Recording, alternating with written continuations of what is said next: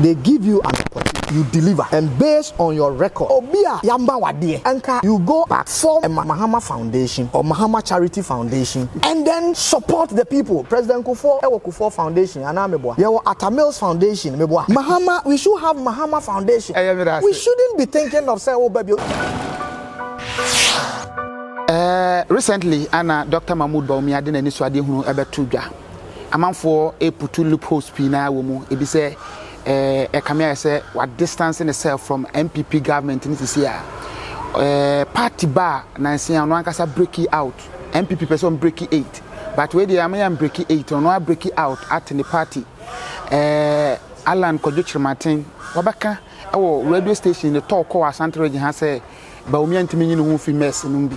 Obi nso bisa say anye bia so no nso ka ho bi ana sa mess na ekoso na sebane asante mantam ha say ya MC sa omabo mo ho modern ye pa Kwumawu MC untimi nyini free no adaje Kwumawu ha say and one of the MC ya otai Bawumia achi ye pa yes obeka so ya MPP ni no Santa Bawumia achi de ene obeka ba Bawumia e policies ana Bawumia de to forma wono na ni agye ho based on nsem o kan ye na ni agye ho adenti na ne Bawumia pese wo twen ho afi mesa so called mesa ye say MPP create no Bawumia pese wo twen ho free mu honorable yes sir apombo ko de na me ado ye share ache okra e so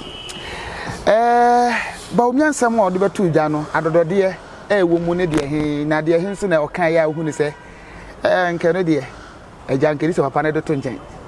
No, they kind of mame chow for near for yeah and some ahobrase mo yera Dr. Mahmoud Bawumia our omampani abedi achire now we leader and flag bearer of New Patriotic Party no and some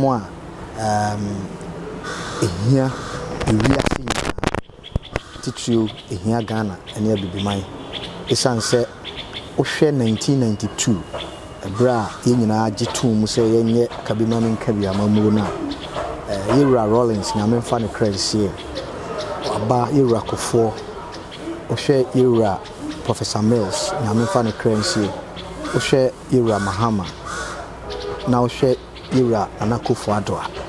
These are leaders of Fourth Republic omo edi oman no anim na Anado eguso as president. Nani swadi hunu a wode ba Ghana no nani swadi hunu no dodo na no MPP atumi aye na ede mfaso nso so aba embre bia ne emus enhyehyeye efi se covid ba ye ohun se ewiase sikasem ene ewiase asetena sesa na nam so ema se onte emre ne nana ye wo mu na se a wadwen be yo say sebe your normal times mu this time you need a creative leader be feel the governance gap adaho a free the under the Fourth Republic Argentina American side so share digitalization abefo hyehyeye na enye Bruni say the lettered group ana the literates enkwa na boa wo mo ana the rich enkwa na boa wo mo memum eboa yen nyinara ahiafo ani bie because e masetena mu eyemre ebre ne don ya ewo mu se wonni abefo hyehyeye no enka wo mamu hu a emanema eye difficult elma ofa sikasem ofa kuadwuma ofa mpo adwuma ensem anwuma sesi wo hwensem a okan ya ye gitumu preko pese adwuma na na Danko Akufo-Addo abono Ghana fo nyina hu se eye adwuma so kese pa sansa ye ba na free secondary school na eniho me na me ye ochirechire ni se wo ye teacher ni na se ya akwara ekotwe terminal exams and say edu the final exams now headmaster catcher say obia on to school fees bia no ya ma 30 minutes kokotua nkra no pie free enso hwede mo no mo kwa about 70% ensa ma back omo a omo tumi ba back no mpo no onya saa sika ni nyina okay edru saa kra no a e wo se yen ya kyerɛkyerɛfo no ye koye ye sika ye friend motivation then ye di si press ana wo ko guarantee say me sika no mesrɛ mo monfa ntua akora no school fees wow nti akora no ete ensohwe dem mo ne yam hyehye no de ne daache e wo hen before free senior high exactly before free senior high school akra no okotwe exams no ya man 30 minutes on go the school fees no akra o free takra de akra o free amatwa akra o free banko na so okos asanteman na so okos secondary school otwebo akodua ehn fa na 30 minutes no okofa sa sika no nti nipa no bebre ewura school mu a o ma ntimi anwie uwi anu so free mu nipa no bebre nso ewie JHS no sabin prediasa won wa ntumi kra nya kokoduro se obekọ secondary school because enane agani bi in short na say free senior high policy no abeboa ama mrantie bebre a na ne maba wa bebre omo ne da acha na nko mbetena fie no enne omo wo school mu ebeboa oman no nkyekireye ene ne mfoforoye enne ne kyena roni say now and hereafter uyi no so free ho a esa de adwuma bebre ba because fa me district na number of students at War Bankomai Senior High School no na they were around 217 okay. As we speak they are about 1600 as and when enkra ne dose no obefa kyerɛkyerɛfo bebre as and when enkra ne dose no obefa non teaching staff no so bebre enti aboa ma yenso so adu adwuma ye den e bae so ebiri bi kra de na ye double track system yeah eno so akyerɛkyerɛfo ere du a ɛwɔ sa wo fa bi a eduka ho eno so boa ma amanfo bebre nso nya adwuma ye den eye so we no so free honum na obeka based on that no the call for review no amanfo air kind no o support that call say this a review bam now who say o hwe policy na order ba ni nyina eno a revise no ho double track at a point in time mpacho hu dem etro na exactly you need to review the system edru ba bi no say adan ahodo eba edru ba bi no kra no our focus is going into STEM so hu dem etro no enne utie yewura aduchum yewura baomia enhyehyeye textbooks a ye print no say kra de ebe ye tablets nti ehun ebe ma sebe ebre bia wo so okọ fa books ni niam eba ne ade no textbooks ni nyina wo tablet ne so eno na manfo ne nya adwen e de sua ade eno na manfo ne nya adwen nya se me katel that people believe say textbooks na ankasa kra no obeko so many schools no omunya bi kra na mo de akyera de afedi e kwaje promise bi a say tablet I mean control me can say afidi so me credibility is very important me nti me kasa say teacher ni te dru ba bi ana wafa ne sa ebra me kyera de o secondary school sa bre no before 2016 textbooks do say na ne that has been the gap and then na me catch say the governance gap na e da ho no enye ne opa kyerɛkyerɛ ni bia wo free ha busa no say enkwada na ne kyerɛ o made no na textbooks no na say but on the measure no at a point in time because basic school kra na bia anipa 4 na omukuta textbook baako oba senior high school so a core subjects no 7 previous e bia anipa 3 na omusukuta textbooks baako. There has never been a time that can say na obia will be. So now the best thing that I bet me say for tablet no makwara no textbooks no ni nyina say 6-7 subjects kra no ni nyina aguso. I sure say feasible say akora bia bet me nya tablet. You see Ghana akora bia na omampani tua ne school fees no. Bacho what you say akora bia enti omampani a wo share saa nhyehyeye papa we ase no na ma akunafo ne onibie ani nyanka enya ani da so no saa nipa we aka awoso hu se eye gospel efri na komam ani nyamesuro mu na wo kasa asem no na outro challenge ewo democracy mu a eya na ye because it's an invisible opposition and when we deliver you see say enye ade a ye ka nti on say review no system no revise no nti be pesa me kire say eniema a ye ka say e be ye ne nora no dodoɔ no ano yɛtumi ayɛ den ayɛ. I'm hoping say waka say dodoɔ na. Yes. Very good. Yes, because dodoɔ no a yɛtumi ayɛ. And the new leader say I have my own vision. Wa acknowledge adwuma dodoɔ a yɛtumi ayɛ. Ama Ghana for nso ahu. Enti no at the end of the day, ɔno nso ɛde saa abɛɛfo nsa no ɛbɛka Ghana mamuo no ho. Ɛnɛ sɛ obusa Ghana ni biara sɛ health insurance ana ɛwɔ hɔ no. Sɛ na obi wɔ Dagomba, sɛ na obi wɔ mikromo raso a na otu kwan efiri raso ne Dagomba ansa na waba Fidiase. Me kai pa sɛ me kɔpɛ district assembly elections 2010. Me ne DCE asese ɔwɔ Drobonso. As part of our campaign strategy no, ne yɛ register nkrɔfoɔ ana yɛ renew ɔmo card ɛwɔ Fidiase. Yɛ sɔre no 9. Na yɛ kɔ a na yɛ di kan. Na yɛ de boɔ no asa lie. Na ɔmo adware sɛ bɛyɛ ɔmo bɛba no na yɛ atimi ayɛ nhyehyɛ no. Ebeduru sɛ yɛ bɛyɛ no. Ebi a yɛ sɛ card no kra no a yɛ de yɛ insurance no asa. Na jese osa fa car nti obi a ye ma no fa car free Hamidu ene Wenamda ebedru Afidiase no wa say sika wa say adaje hwe the risk involved say we travel from Afram Plains atwam Kwumawu Afidiase say you know say nipa kro no ano say otena Wenamda na so fa ne mobile phone na wa bo short code no na wa renew the health insurance. And the same pano, or Janafo Mukrana, or to me, at one of Jumaso. Emma, a mammo, and young Susan Sopa, ne bois yan here for new Nibia. And that has been the gap. Oh, baby, I see in Suya, Omona, a good warmer barefoot, and near my so. Ah, I could not be a yanoan. Na, what to me, I can kite. Emrasun, say, Sabi say a catchimra. Yenya opportunity. That is why I acknowledge Jerry Rollins. I acknowledge Yera John Ajekum Kufuor.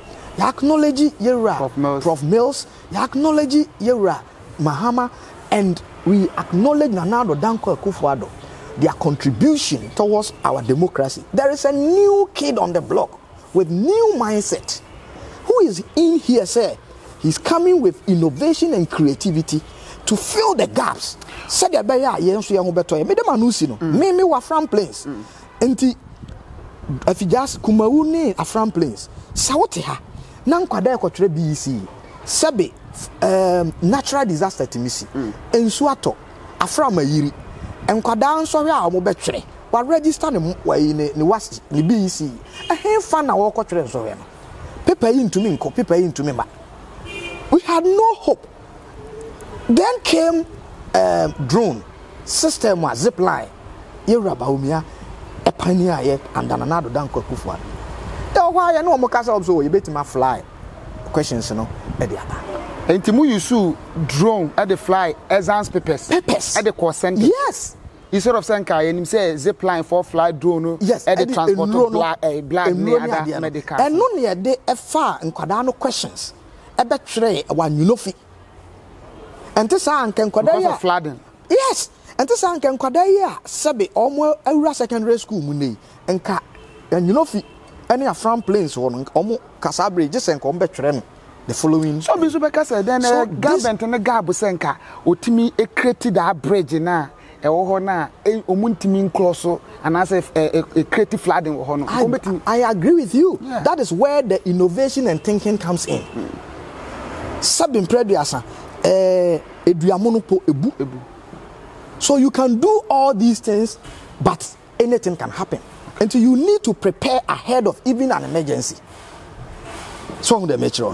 And that is why can governance. Now zip line over no be see the behenko for the journey there. Now you see say as ama obi any that so mami be baby adachi or so Japan. No medicals alone. Oh yeah. Exactly. Okay. Exactly. Osha medical me senior brother. Se na Yera Baumia ene Yera Akufo-Addo. E drone e wo ho no ma na damfo a ye frɛ no atawusu. A wo ka na owu ye. E san say ye nya dro. I'm talking about Yewura Rollins time. Atawusu brilliant senior high school student, secondary school student at Trebo Akodia. Sabre wama kodi enobwa because wan kodi nobwa na e ka nobwa sa what you say. We kodo we yafom na we yakodo yafom. Oma kodi nobwa. No woko ka. Yes, omo ka omo bom akodo birthday. Say the be ya omo be school no. No enye sika kotua ni school fees. Ana wo ka no. Tadiaku. O won ka no a yede ye so ni mu a yede ni free enwura mu ho ba bedru. Masa draw into one government free senior high school na be solve side and two drawings so na buy and so see the medicals but no so about solve side. That is, I'm talking about innovation and creativity. Okay, so now sabre no mu no Ricky Ben na say ya see Ricky Ben ko twa papa so now work no they fly that medical drone they were drone be tie na fu no so and Casabre Kata Uzunkotiase. So I'm saying that Ghana as a country, we've done well, but a brebiani muniama any a mukandifo, and nobody can tell me, say you're Dr. Mahmoud Bawumia and some more kind a trauma it solves realities on the ground because the only person who can rest is God. So far as there was challenges, but day in day out, no, we cannot rest. Vision or the two or kaya a touch yes, adia bako out me say we dear a Burma societal problem a bit me akelen. Yes. Is it a digital no person to us now? You see, a niema or kaya ni nyina ye niema e ma nipa ho hare no. Okay. Na Emma ahokyere kra so esote. Okay. Ghana ye di dwa pa. Na udi dwa udi sika na di dwa. Na ewo se ode sika nso so ene wura oman kyekere ye ne mfoforo ye. Me no mienu ya adwen se ekwan kra ye fa so a yetua ye taxes. Ye very cumbersome. Yeah. To the extent they say omo nim wo mampo kra wo sika semu hyehyeye no. Edu baby they get confused. Sanyama or they basse de beya ye bema yen tax payment ni sanyama na ye mredi ama ye sanse dodo no a na betimi anya kwanya ye den atua bi with a platform technology kwan so now you say opese uhu a utwa bi de ya dance na no ye ha na ECG e kwan ya omo fa so no omo yetua light bill wo say siede abefu ebeka won sikasem enyeje ho no say ama wo manya sika no aboho empremiensa. Okay, but one thing I ECG there no me ye hu ne say ayana say who go through the process na ebu ha o credit na mada dey na ebu onso a e delay like basically ayana e delay it be mo ka say enye efficient sir. Exactly. So at the end of the day it is also you need to pioneer, develop and improve upon it. Okay. I'm happy say we acknowledge say it is there. Yeah, frankly speaking, and it is working. As I'm speaking, say CSM yen Ghana card, abe health insurance card. Say see am no ka say o kan sem bi me ka kwan a ye be generate revenue ama wo ho ato kakra na me so me ho ato me kakra. Yenya sika dia aye the necessary infrastructure and interventions. Say me Ghana card information in our Ghana cards. Yeah. So, is there a need, say, open Ghana passport? You go there and do another fingerprint and stuff like that. Once you have the data, your biodata is already in the system. System be or more. I was say na utia usika na ye share print passport no mawa. Then you get your passport. Okay. And no any amamu. So you need to think and you know and you're free. Nemum bebre na on side there. Go to the various places. Acquire weighing card and it's animal was set and she say yeah you rubber with me de basa aquarano you won na money unique number. Yeah. In 1970s America almost file a year was outre o madini adeguso time almost did digitalization eba no say o trade dino kramai kra chantel so be verified na say we obenya ebra omo de digitalized system no beto hodom no masa it saved them millions of dollars because almost said they were paying money to ghost.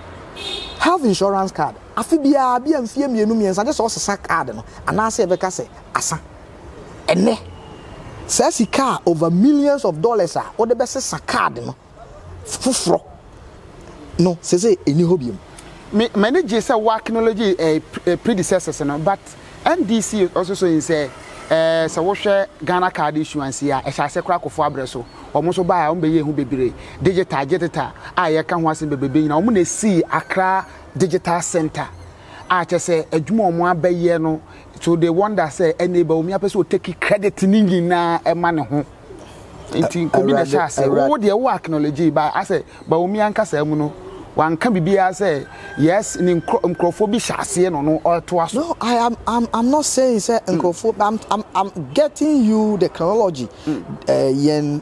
Under 1992 your democratic dispensation amam paninfo aba and I'm sure say emre ni nei no sabre ni nei no de nipa ote emre ni ne ase no e ba umia. Okay.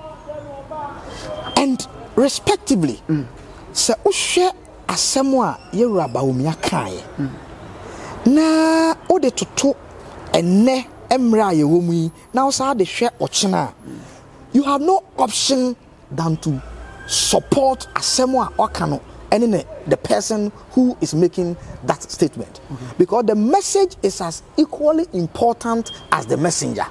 Now oka o say yewura Kufuor and yewura Mills. When was the last time I owned a Ghana card? I had it this government regime. Exactly. Yeah. You see, even you had the opportunity. You see, democracy and my opportunity to exhibit your ideas. It is a one to me and your if you don't go to heaven, you don't blame Jesus. Because a coin the how obey the democracy naba and I won't know more about your mampeni. Who can say ultimate creating near man now take credit off. And now the Danko Akufo-Addo man you about me opportunity as vice president. This is what he's been able to do. And near man what to me ya obia himself obia ni to me fan koma obi. Me know tia you can interoperability. Say before 2016 NDC wanted to do it with amount of over 1.6 billion dollars, but now under Bawumia $4.5 million dollars. And now, when was the last time I called bank? 24 hours you can enter your bank. It's true. And to me, dear, you quite say we are seeing now. Open say you are rolling. Sansani about democracy. Junior Jesus, do something before you die. You Kwumawu on corruption and corruption-related issues. You born to you are Kufuor ebaye or ye declare zero tolerance of corruption. Achieve bibi kakra eboa ye nyina meboa. Ye all connect drew middle income country meboa. Ye Mills enso baye unse ostome port. So you so an star. So we or port horny ade. Yewura Mahama ebaye you saw though or no his understanding of fighting corruption there and also obe achieve bibi o so all these things but at the end of the day we still have the gaps now me yes see me what this is assembly yes see you fire Ghana card tie into the controller and accountant general data obeni some money Ghana card. So you could get genuine people working, receiving genuine money. So, over to me your savings. Now what to me they are called or mining church and in or mining juma. This is what Dr. Mahmoud Bawumia represents. Yes, Bawumia. I'm for believe say Bawumia and some now wakano. Who kakra because all to me maye because Bawumia ka say ya kwan from asphalt to concrete road omu hu ye Bawumia ka say oba arrest city no afi oba na o kan sem bebre fa ho sidi no nso e galopi dollar ne e konanim sidi ne depreciate afi nso se wo ba sa tax on we your modi akoba ya 11 sem ye koba ye afi ko wie ye na Ghana ye san ba gije 11 afi yes from moving from taxation to production ye hu otie ba omi asema o kan ye nyina na we are sure so betimi achieve with eniema wantimi anya ama ye ana Ghana for hwe animi ma me nka ahobrase mu e say obi biara oye objective minded person enim say yera baomia e the dynamism abayamambo mu how odi insatraye foforo abayamambo mu he will never run away from the challenges enti na also on honeymoon on say on honeymoon so wa worry every now no we yere no akanchema ma ko share hotel bed honeymoon yes you need to understand the times maka to say mra ne nana ewum na so ote ase this is a mra ewum a when the South Africa say kania dum pa kese na asi ho unim the asi your friend is Nigeria you are aware the challenges that they are facing but as a beti many wo kase no Ghana so can we ase ho but the fact that innovation ideas etumi ama yenso yenya ahotone ahome kakra but what you say because senye oman no sikasem a sabin preduasa ye kura mu yi a enka maame na onye economist no ne ba no free SHS no enka ye betwam mo ye sure so me kura man ni sikasem yi ana make a chow say enka enne enka nkoda na omu wie JHS no enka omu ni da so a on de beko because this all pesika na wakotua one school fees e be 3,000 4,000 unya tinkora over 100,000 ana omu tifie no a dodo no generated by seven criminals and rascals no and omu school enka TVET na yesi a ye rekufo ado first can we see brown new TVET center ni bi wo Kwumawu tema aye nkwanta no enkwara ewo mu no nke bia nka omu nya sansa no adwuma ho nimdie na omu receive no enka okania no enka dum ama omu ton nam wasafo no enka sa bre nka omu se bopa enam na pro amiako amomba abamna efie enam no egum no wi a osade ne nsa abesum na no enka omu magazine no enka omu nya kane akra mfa nya adwuma edru ba bi na sebe fuel kra ho aye den anda Jabs Mahama time no ye paying so ameka from 2017 coming no you could see say nkasa brinka udum say things will hit us hard to the extent that fuel kra could do 23 Ghana cedis meboa dollar ya wo kan ye ko ya could do close to 20 cedis meboa enne yen can say ya solve problems in nyina but through prudence and good leadership quality and another danko kufa exhibit able leadership of the vice president no we are able to make sure say ya bedru baby and no na Jabs Mahama ka ho asem o ka ho asem wa kire wo kwan a ya be fa so say ono nyame ya dom na ho brasie mu Ghana de tumi no hye ne nsa ya be kekere oman na koduru na de na wo dwane afri enema bi a ono anaban kofa baayo ade na wo dwane afri enema bi te say yi levy odwane afri ho emission taxes okofa baayi odwane afri ho ade na opeso odwane afri ho very well share ye wo nanado danko akufo-addo or your president you're a vice president you're vice president abana ye beto no ye 2024 abato anameboa president no be swai 2025 January meboa na nisu ade hunu a ode to dwa no nti obohu se ye ka ye say Jabs Mahama regime Nana Akufo-Addo Bawumia regime the next person over president Jabs Mahama no who say nyame ya dona Ghana for Jabs Mahama na be ahobrase ni die mu maka kira wo say ensem a okaye no eye the reality okay papa naka no kwasem and he acknowledged adwuma so a woni Nana Danko Akufo-Addo abono muguso bo mbacho what you say to ye sure so no na be wini unim osoro eta Yewura Bawumia chi na Ghana for said the Yewura Kufuor kan no oye obi a he's a child of destiny ebra na omekasa ye no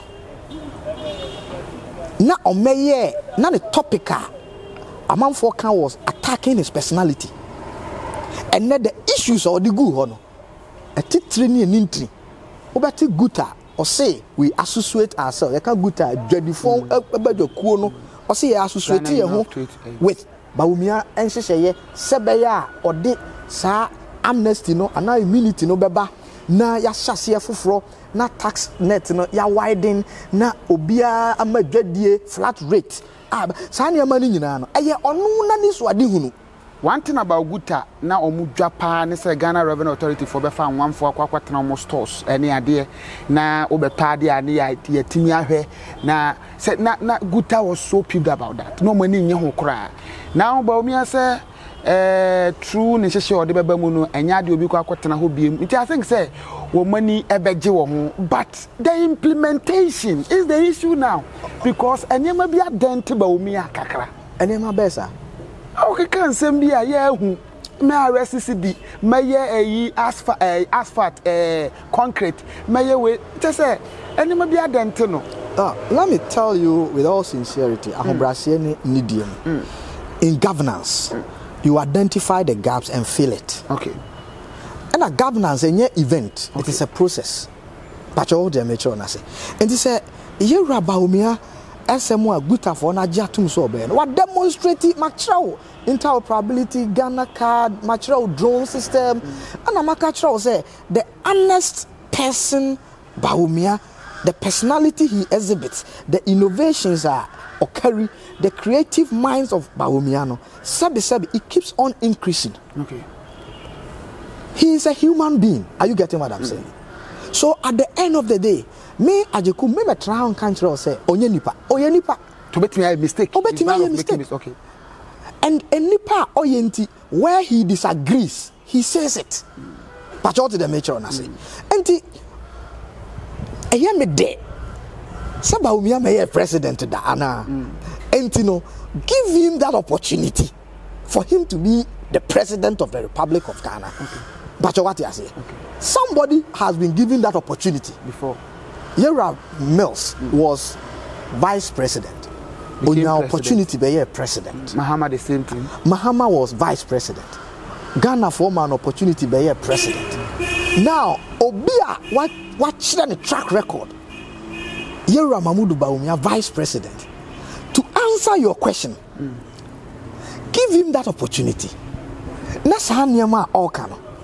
Onka se ontumi nye ana se yehu se wantumi anye na ye democratic process no and catch up with him as a president. But what did I make sure say? I am saying certain things authoritatively on Mahama because Ghana form an opportunity from vice president to president. Secondly, I will never have any strong leg to stand on say me ye teacher ni no. Progressively free SHSR na Mahama ye so be tuya no. He couldn't pay because senkonye president nka me ntumi nka. So onye president nka me ntumi nka ntro say over 250 million US dollars businesses in Ashanti region, 880 businesses, small, medium scale enterprises are a good wasante mante muha because of nkani asemunti no. Sa businesses baba for at the palm for omo atonsuo magazine for omo nyakani anya you know. It cost them Ashanti region 250 million US dollars. 880 businesses in Ashanti region. Why your president? That record is there for him to see. As president, then John Dramani Mahama, respectively. But what did I make sure? And Onua Kachre, you're vice president, then running, is it running mate? Yeah. At that time. Yeah. Also, Bawumia, he has never been a president before. And it's true. Is that also? Yeah. It was a prophetic statement that John Mahama made. 3 prophetic statements. And he became a vice president. We notice na hokeka ene nana montuo ni na dwuma obeyeye. And now on to me entwe ne ho mfi the current government nobody Akufuado led government nobody obiye ni ho awatwe ne ho afri yen. Oh yeah, sure. Let me tell you, Mahama antwe ne ho Baomi antwe ne ho. He is still the vice president of the republic. They may catch that when they say. But because see I say media me bad we make that is when me catch say yes see Mills Mahama regime. Now Nanado Baumia regime. Now when he becomes the president, we will have maybe Baumia Awuku regime. He leads. And a leader shows the way. But all the mention us. So he would never say a MPP a buying any so and he's still the vice president. So could it be say or suggest Anna government Namfana? He is talking about his vision. Say a yera palu or quite say or say or bar obetua unemployed benefits. Yes, an apaluka. Yeah. That is his vision. Apalu a flag bearer of LPG. Yeah. Who is the flag bearer of New Patriotic Party? I'm asking you. Who is that? So, Baumia in his capacity as a flag bearer, this is my vision. Or say, I have supported the government and I'll continue to support the government, but I have my own vision. And he, Watimia Chireni vision, where there will be policy shifts.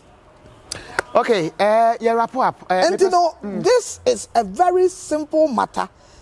Obia Waye president 2012, Yera Mills, a free so obedi president. And at 2012, about Yatuma no obedi president 2013. Are you getting what I'm saying? What did he say? Say he ocha allowances. Say so about obeti allowances. Or say Sabio Mprediasa. Your friend is saying, Adia, free SHS. NDC then as NDC then as president. Or say a yala la policy na no say progressive. No, say progressive. Or say Nanado Dankwa Kufuado a desperate politician to become a president in Tibia. Or say or a desperate politician. Nah, or they dada Ghana for on to me yet. Now this same man say, oh, Momamia, free SHS has come to stay. Okay. So he obi abeja onye opportunity. Now Vice President Mills, Yera Baumia, our running mate and running mate then Vice President and then flag bearer. You think they are the same? No. So we have the vision. It is important to say, Obeja tum me any nyina na di ho nkomo. Nti ye gusu aye di ho nkomo no, then we shape the policies. Na ochina eso mfaso no eneme ne ote hai. Faso no travel wide and far. It is borderless. Because free SHS is borderless. Etra ahafu, eko Bono East, eko Ashanti. Eko voter obi enya so mfaso in a minute hwe camera na ka we chem ade enti na usu se enise Ghana ni bia to na abama NDC ana ade enti na usu se ye to abama Baumia for so be vice president ni ehu se enima bi wa ha one ne president omantimi amwa ye ade enti na disi etoma na ade enti na disi etoma ye di kan no Ghana for ahobrase mu yewura Dr.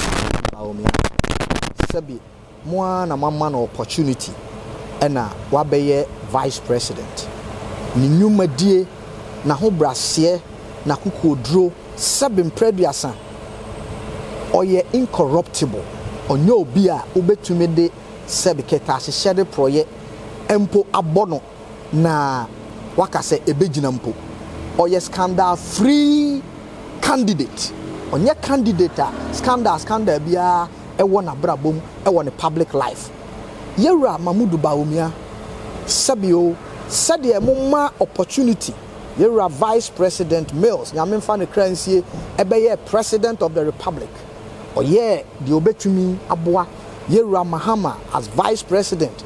Ghana for a man opportunity ebe ye president. Yewura vice president, and so he's coming with his competence, humility, innovation and creativity.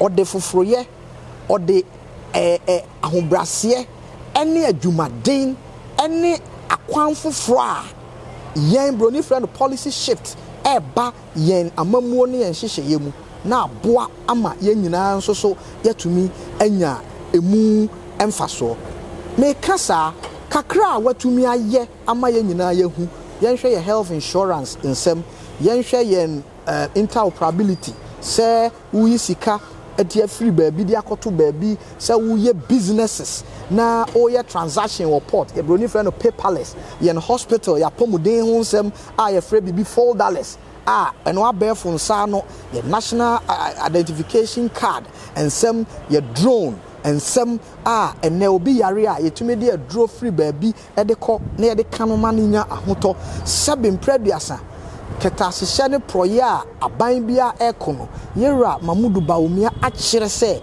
ubetumi de abefo nsa no nso so aye na u kusa ketase ne proye wo abefo nsa no na usie sika no na udi sika no nso ewura oman no mpuntuo mu oman no madachi wo nso so asebe uni anidaso no ukuna wu agya wo ebia oba bia wo hwe wo anya problem no na ono nso so sebe mpreduasa anya mu anidaso. He represents incorruptible governance. He represents humility. Oyo obi a sebe mpreduasa omma emeka se obetwitwa Ghana for mpoa. Enti ahobrasiya mu Ghana for ne suya hunu ni nimdie na ahobrasiya a sebe yade tete no ewo up north na watumi a travel de aba no New Patriotic Party ye offer Yewura Mamudu Bawumia as a flag bearer dachi Guinea jamen nam moso de be hye na nimonyam no omma yensa nso nti yen nyina anya ne munidie mame na omo lecture omo abona baso hwe se guta wabeka hwe AGI wabeka wahwe Ghana National Union NUX mebo omo abeka se asem papa na wa student association no omo nso ababeka hwe mining and some one say mine small scale mine or say this is fantastic sa flat rate in shema odeba wa kire na nisu ade hunu ama ye nyina hu se enne emre a ye wo mu no otiase enti otiase ni enti otiwase onka se okọ honeymoon aba ansana wa ba be sebu wo oba no ene me ene ye nyina on the owo so all year adwuma na o ye de dane no from vice to president obekoso aye adwuma e de aboa. It is important to say ye de adesre ne ahobrase mu nyina mu enya gidie wo ne. What about Mahama? Ghana for ma Yewura Mahama di omampani pen. So adia biem na mensrem free Ghana for. They've given him opportunity. De onya bi ne esrema no. Obi a wanya bi de yensrema no. Obi a be DC ohunu otena ase dwehu ahunu se na nko betimi ayese oyede ne ba akro aye adwuma. Odi de bi otena ase no ahunu se ade bi se ne mistake man me correct no. District chief executive is appointed. Eno kra no ye wo mre e wo so. Pacha wo hu de metre ye wo mre e wo so. They give you an opportunity. You deliver. Yeah. And based on your record but what you say so obia yamba wade anka you go back form a Mahama Foundation or Mahama Charity Foundation and then support the people. President Kufuor Foundation anameboa yewo Atamils Foundation meboa Mahama, we should have Mahama Foundation. We shouldn't be thinking of saying, oh, baby, you should be grateful to Ghanaians. Kwumawu DCE Abato brain political stories and ebeba wa kwan bebre but modern say abibia no betimi anya kwanya na wa transfer bekoso a ne politicians na didi nkomo say NPP NDC ye de ni na ebebrem any all the political parties ni na no ye ni obedi nkomo na ye de abrem nyame hira opi mirase